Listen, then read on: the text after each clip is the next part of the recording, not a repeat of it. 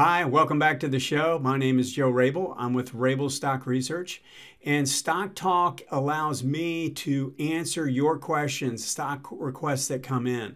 I do detailed analysis going through monthly, weekly, daily, and sometimes hourly, looking at price structure, looking at moving averages, looking at the MACD, looking at ADX, and looking at volume, and try and basically decipher what I think each stock looks like and where I think it's going.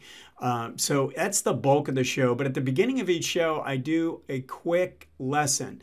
And today's lesson is going to be an abridged version talking quickly about Wyckoff, accumulation and distribution, and also how I use the ADX in conjunction with that.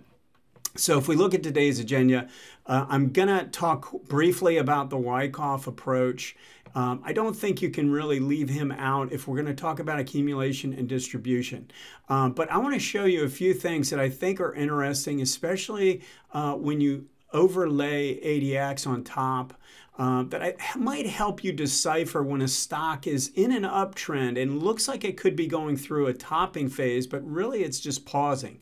And I think that can be easier to decipher when we go and look at an ADX or the DI lines. And then I'm going to go through the stock charts that came through, the stock requests. Before I get into that, let me just say my services can be found at rabilstockresearch.com. I've been providing consulting work to institutions for the past 30 years. And just recently, I've kind of changed the price structure. I have a much more affordable approach to work with professionals. So if you're interested, go ahead and reach out. You can email me or if you're interested in taking the subscription model, I send out about 2 to 3 reports each week, and you can use a coupon code StockTalk to get in there and get the first 2 months for $50. Let's go ahead and get into this discussion about accumulation and distribution, which is really the major point about this. I just felt like it really wasn't worth going into that without at least touching on some of the aspects of Wyckoff. And Wyckoff talks about 4 market phases: accumulation, and then a markup phase, and then a distribution period, followed by a markdown phase. And so we're going to start in the far left here on this VALE. And looking at this period here, I would consider that to be an accumulation phase. And the reason why I say that is once we start working sideways, the ADX goes low, and we have a period here where all 3 lines are below 25, this 25 line going across. All 3 DI, so the 2 DI lines and the ADX is extremely low. And it's also the starting point. If we had more history, you'd see that, yeah, we had a little bit of a move off a bottom, but really had spent a significant amount of time working sideways. So I would consider that going through sort of a period where we're going from weak hands into strong hands, where smart money is doing buying, and this is a period of accumulation. And there are some other aspects when it comes to looking at these phases. One might be you go through this period where it's very quiet, and then we get kind of a little down leg before it reverses back to the upside, almost like a shakeout formation, or it really wouldn't qualify as a spring because it spent too much time below the breakdown level. But a lot of times you'll get a breakdown, a quick breakdown, and then a quick reversal. But if you notice what happened, we came down below, rallied back above, and then came back and tested and turned back to the upside. So during this phase, really, we have, again, this period where it's trying to move into stronger hands, where smart money who knows sort of what's going on with the business is doing some buying.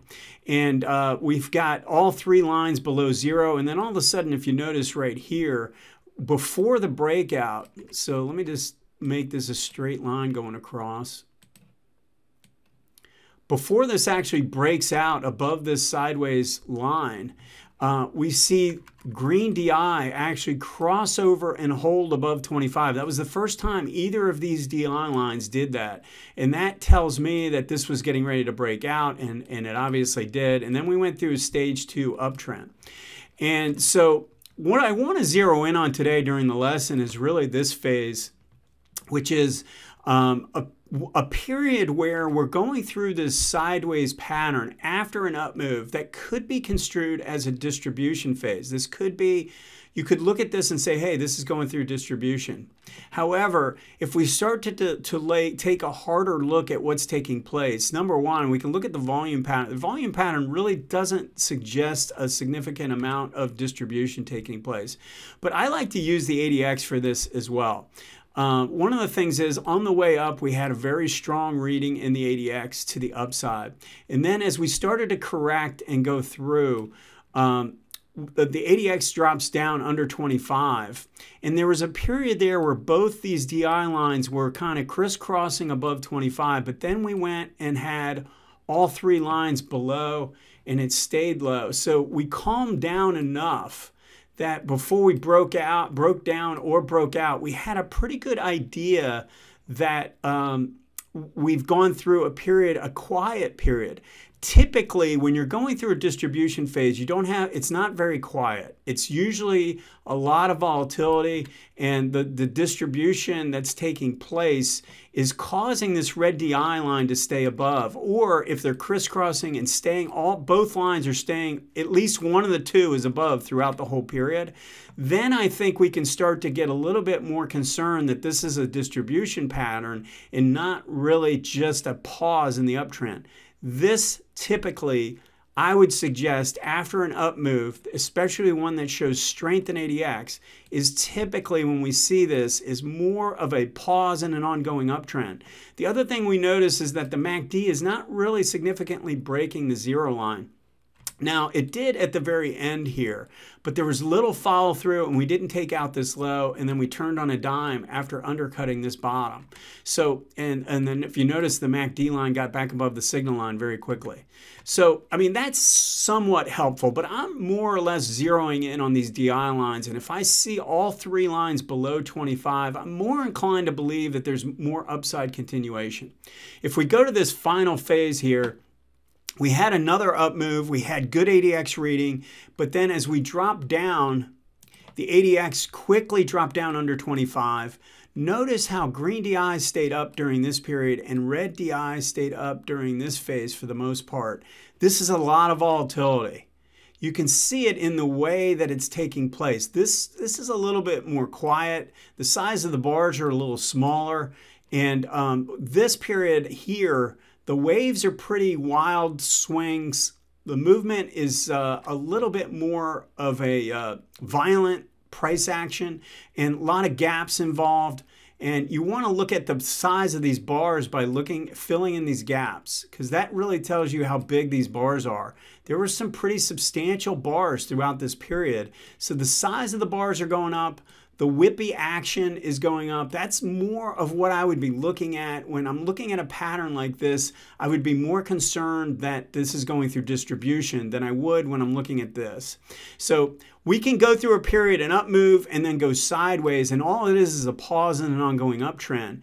And then we go through other phases where we pull back, we kind of move, and then we actually tried to make a new high here. If you notice, this went to a new high, and ADX was nowhere near confirming. Now, green DI moved up, but then it quickly moved down. And so anyway, through this type of period, I would be a little bit more concerned just based on the price action in the movement that we're going through more of a distribution phase. So then following that, we break down, and then clearly red DI takes over and the ADX is very strong through the declining phase, this markdown phase. And that is going to be symptomatic of what you're going to expect when you're going through a strong down phase. So anyway, I thought I would just give you a quick glimpse into how I go about using ADX in conjunction with Wyckoff and what to look for when we're going through a sideways pattern in an uptrend. So anyway, let's go ahead and get into some stocks and do some analysis. So we've got a diverse list of symbols here, some Forex, some really big names that I think are going to influence the general market. Also Bitcoin's in here. So interesting requests this week. Let's go ahead and start with this VALE, which was one of the requests. And so, you know, we went through that distribution phase, that markdown phase here on the daily chart, but we never really went through the accumulation phase. You see how it went from a down move and then just turned around and went back up. And I would kind of view this more like a rally in the trend, in a trend that really isn't ready to turn up yet. Because if we look at the bigger picture, the monthly chart came down very hard here, and we've gotten a rally back up to the 18-month, and it might overrun that a little bit. If we looked at this peak and this bottom and look at the halfway mark, probably somewhere around $18, something like that, 17 to 18, I think is where resistance is going to come in. And then I bet this spends time channeling sideways. Just too harsh of a decline here based on the ADX to expect this to be the start of a mark up phase. No, not really a period of accumulation based on the way I look at things. So thought I'd follow up and finish with that. Let's go ahead and look at DuPont. So overall, I kind of like what's going on here. We've gone through this period of sideways action in this consolidation. Now, we led to the upside with a strong ADX reading and confirming MACD. And then we've spent all this time kind of working off the overbought condition in both of those indicators. What's missing is that even though we started to move up here, we haven't had green DI get going again, showing that the buyers are really serious and they're ready to break this stock out again to the upside. And notice also that we made a pretty nice move on the daily chart here, but we haven't gotten the ADX above 25. So normally, if we're going to get going, when we have a low ADX on the monthly and a low ADX on the weekly, what I'm looking for is the ADX on the daily chart to break out and then look to buy the first pullback near the 18. And we just haven't had that happen yet. So we might just want to kind of just hang around here. This stock might just channel sideways. I think there's pretty good support in the mid to high 70s. So I'm not looking for a big drop, but you know, probably spend some time consolidating for now. Let's look at Netflix. So, and it might be worth just going and looking at this chart with the zigzag where it attempted to break out of this big, long sideways move, had pretty good follow through to the upside, and really kind of went 500, 600, and then to 700. So if you think about it, one of the things I like to look at is the depth of the base. So if the low of the base is, you know, let's just call it somewhere around 500 and the upper end is around 600, you can take that 100 points and add it to the breakout area to give you a ballpark of what to expect as a target. So just using it that way, it did actually hit that target, and then, but what's surprising is how badly this pulled back. Normally you would expect what was resistance to become support, and instead you had a violent decline to the downside and now overrun of the breakout area. And not only that, you've had two weekly bars that are big monster reds. And now we've broken the 18-month line, showing some signs of underperformance relative to the S&P. So just a lot of things going wrong here right now. And would just sort of tell me that I don't think you need to be in a big rush. But it does look like we'll have some support at 500. Probably ends up channeling again between 500 and 600. Okay, let's look at Tesla. This is a tough one, but if we go back to the discussion on accumulation and distribution, look at what took place. We had this strong move to the upside. Look at the strength of the ADX, just powerful strength. And then we went through this correction, and look at what these DI lines did. Look at what was taking place here. All three lines went low as the MACD worked off the overbought condition. We had DI line and ADX at a low level. This was telling me that we should expect more upside. I was definitely thinking in that direction, something I highlighted in my report in this area right in here, as this was starting to lift off this area and get through 750. Now, let's just look at the nature of the bars. Forget the ADX right now, but look at the size and the nature of the price action here versus what's going on here. I just don't see this being all that attractive right now Normally, when you're going to make a big move, you start from a period of low volatility. That's what all three of these lines being low means. So if we're below 25 for an extended period in all three lines, it's telling you not only you have low trend strength, but you also have low volatility. That's what typically leads to big moves to the upside. When you have low trend strength, so let's say the ADX drops down here, but we still have green DI and red DI kind of taking turns above 25, and these big bars moving, causing wild price action.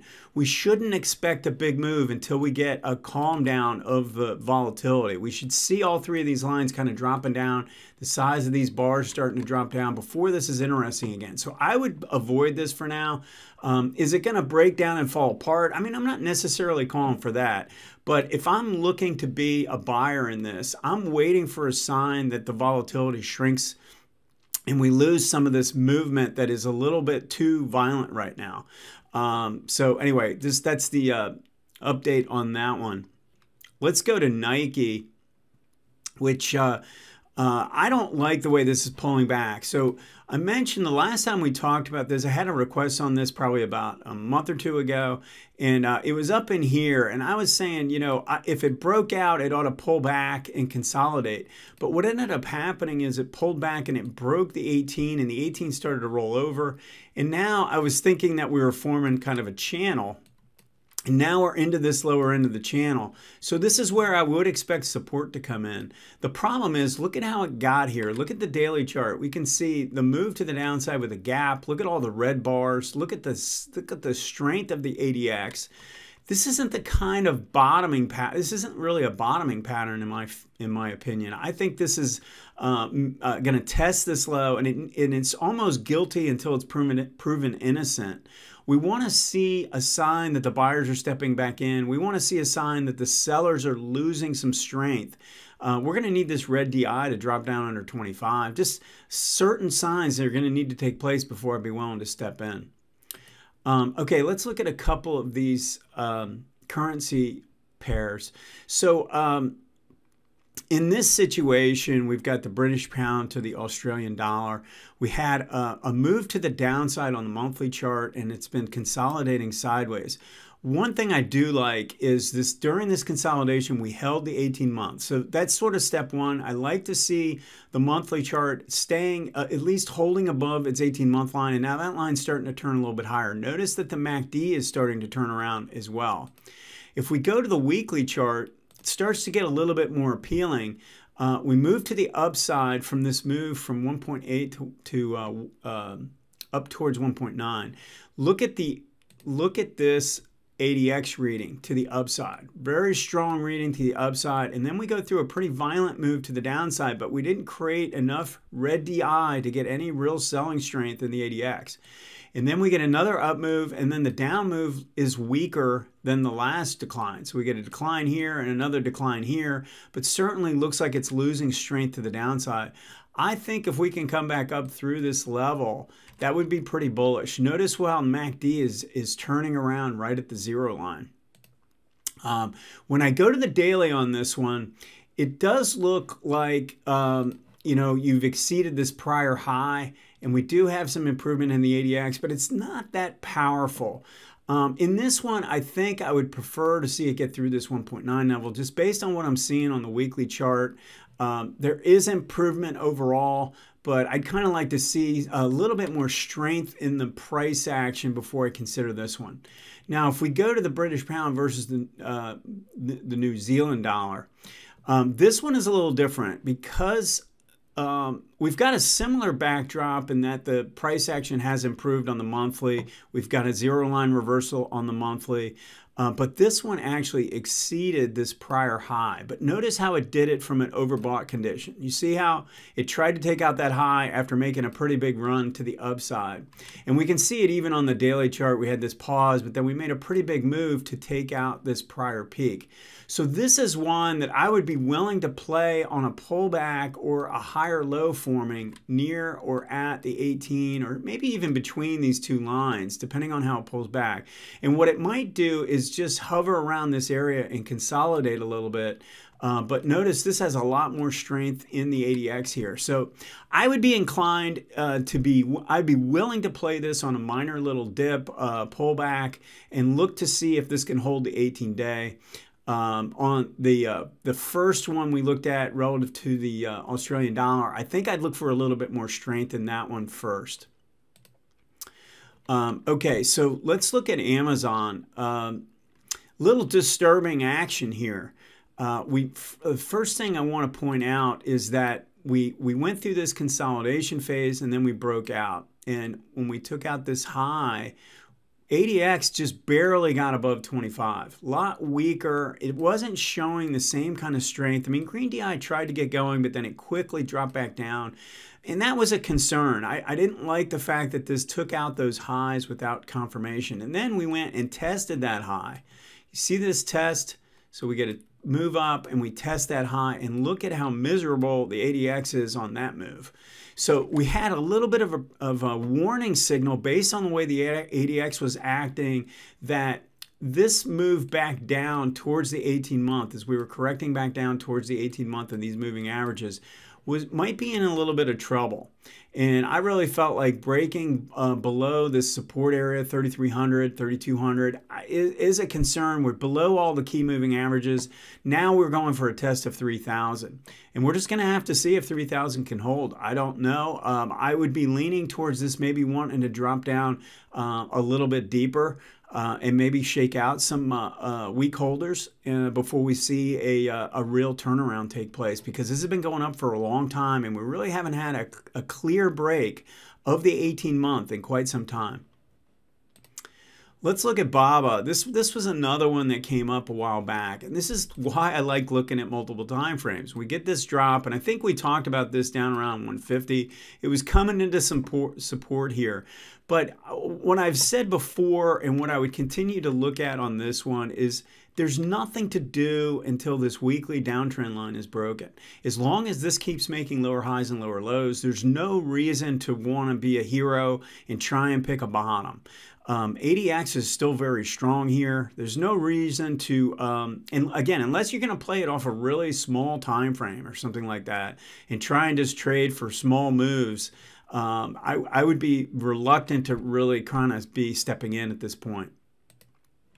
So Goldman's taking a little bit of a hit here this week, and we're definitely seeing some weakness in some of the banks after they've made a pretty good run, and some financials. It's a little bit of a mixed bag, but I don't like the gap here. I mean, that's a pretty violent move to the downside. Look at the red DI starting to kick in, just sort of telling me that we probably have some resistance as this rallies back up. I think it will get a rally. We're coming into support on the weekly chart right around this 350 area. This is a good spot for this to rally, but as we work our way up towards 365, 375, something like that, you want to see what this looks like at that level, because this could turn into a pretty big waste of time.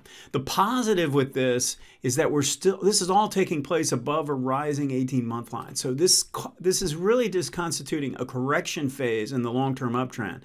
But based on the price action and the strength of the decline, I would be more inclined to believe that this is going to take a while. Okay, let's look at Bitcoin. So I don't like the price action in this drop. Some pretty strong bars to the downside, and then we went through a pause phase, but that was taking place while the 18 was rolling over. So we get this initial thrust off the top that had ugly price action that breaks the 18-week and causes it to roll over. And then we pause, and then we get another ugly bar to the downside to test this really key level at 40,000. So now we have to watch and see how this reacts here. And again, I don't know that there's anything to do with this until we break this downtrend line. One of the things that bugs me, though, is the ADX is showing a lot of strength in the seller. So I'm going to want to see not only a break of the downtrend line, I want green to overcome red on the daily chart. I want to see green start to get going, get above 25, get above the red, and then I'd be willing to maybe look at the next pullback potentially. But we've got some overlying resistance up here based on the 18 weeks. So we're going to have to take a lot. I personally think this is going to need to quiet down before we're going to get any real potential to the upside in this. And right now, the price action is too violent. Let's look at Newmont because this is pretty impressive what's going on. The problem is we don't really have a launch sequence developed based on the monthly and the weekly, but we did clear this key area here in the low 60s.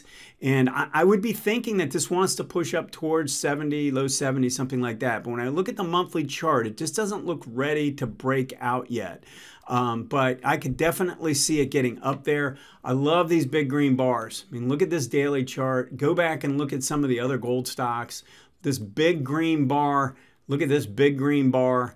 We haven't had any counteracting red bars, so kind of attracted to that and starting to see that. That's all the stocks we have time for today. Thanks for joining me. Please feel free to reach out and also send your stock requests to stocktalk@stockcharts.com. Have a great week, and we'll see you next time. Hey, Grayson Rose here with StockCharts. Thank you so much for watching. I hope you enjoyed that video. If you did, consider giving it a like down below, maybe leave us a comment, and if you're new to the channel, you can subscribe at the link up above. We're gonna bring you daily content from an incredible collection of technical analysts and financial experts.